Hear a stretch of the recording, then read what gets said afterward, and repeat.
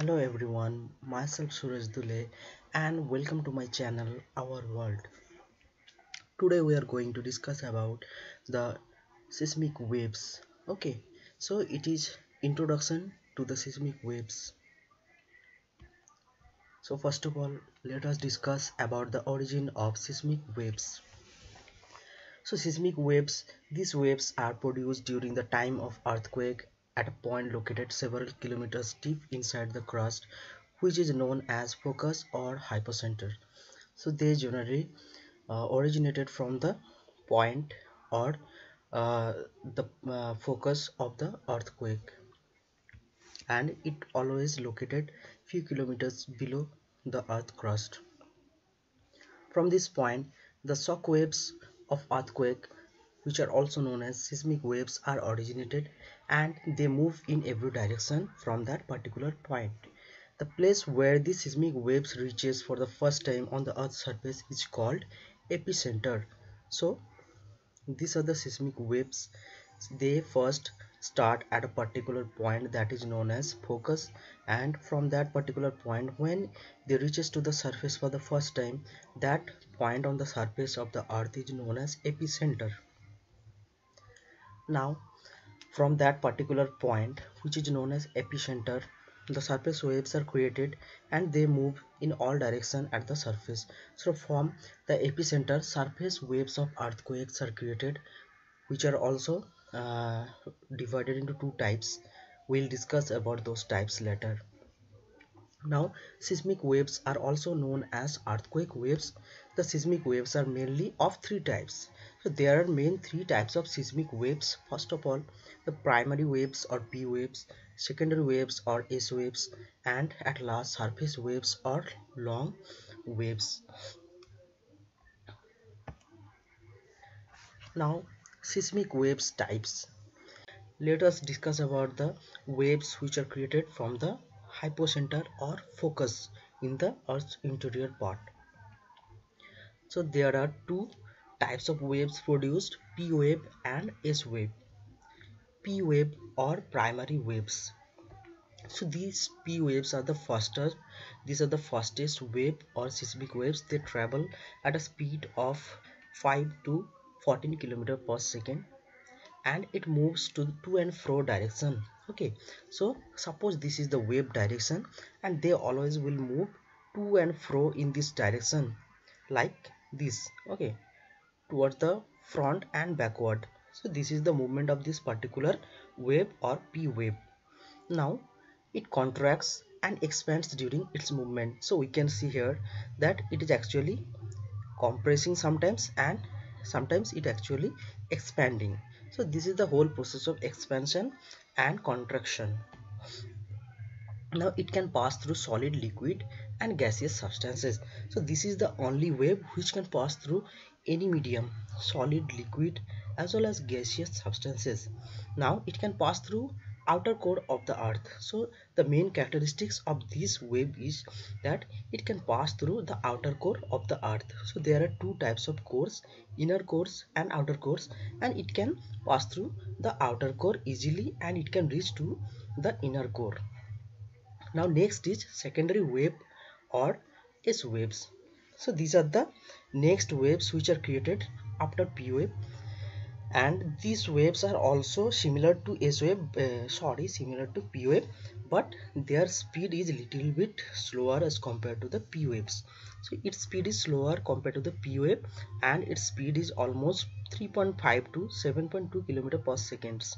It moves perpendicular to the wave direction or the direction of P wave.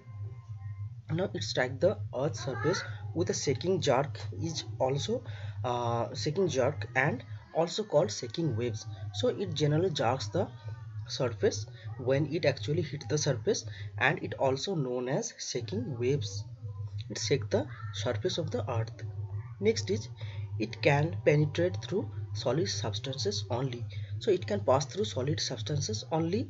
It cannot pass through the liquid or gaseous substances.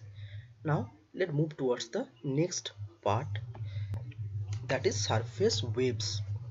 So when this P wave and S wave hits the surface, or collide with the surface, at that time surface waves are created at the epicenter.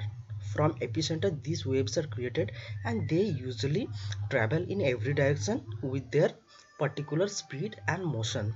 So let us discuss about the characteristics of L wave or love waves.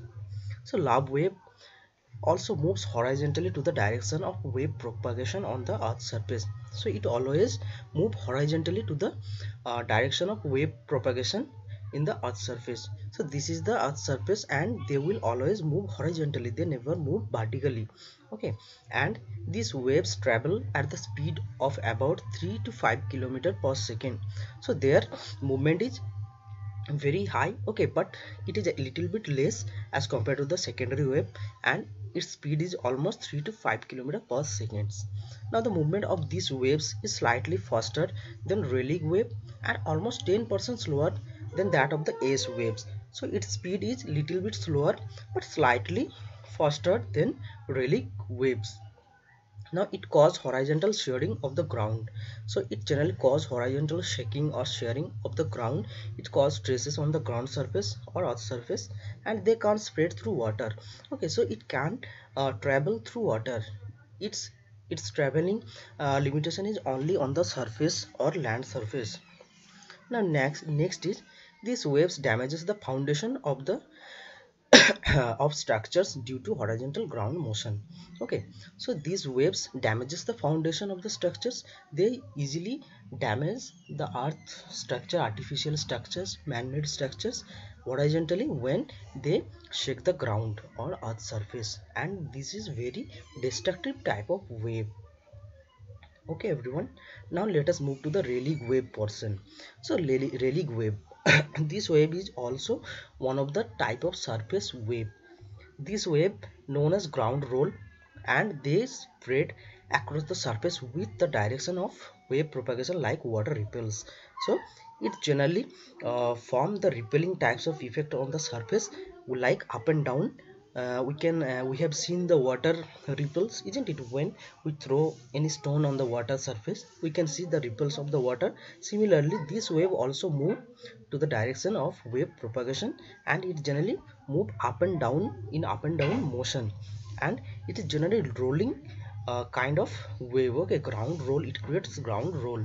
Now they move like rolling ocean waves. So we have seen ocean waves also used to roll. So similarly this rolling effect is seen in Rayleigh wave.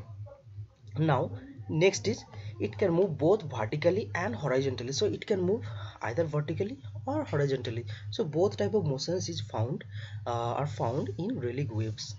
Now next is the mainly cause up and down movement. So as I told you that they cause up and down movement of structural foundation or any other objects on the earth surface. Now next is these waves are slow surface waves which are slightly slower than love waves and almost 10% slower than S waves. So this Rayleigh wave is slightly slower as compared to the speed of love wave, and it is almost 10% slower as compared to the S wave. So you can see its movement, it is actually rolling here like water ripples or ocean rolling, ocean wave rolling. And here in case of lava wave we can see the motion is actually horizontal. Okay, it is actually horizontal, and it is actually forming right angle to the wave propagation. Okay, so it generally moves side by side to the direction of wave propagation. So all of you, thank you for watching my channel, and I hope you enjoyed it. So stay tuned for my next video, and best of luck all of you. You can like, share as well as subscribe to my channel. Thank you everyone.